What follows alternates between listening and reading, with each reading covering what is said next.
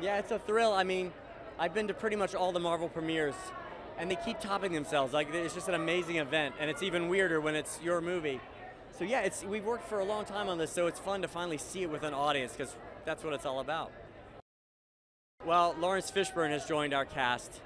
Laurence, someone who I've loved for many years and never had a chance to work with, playing Bill Foster, who's a character from the Marvel Comics world.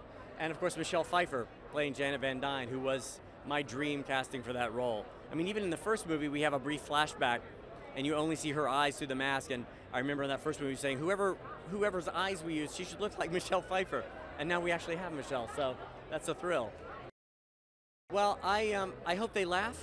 And also, you know, I like movies that have emotion in them. So, you know, I hope they're emotionally moved by the movie as well.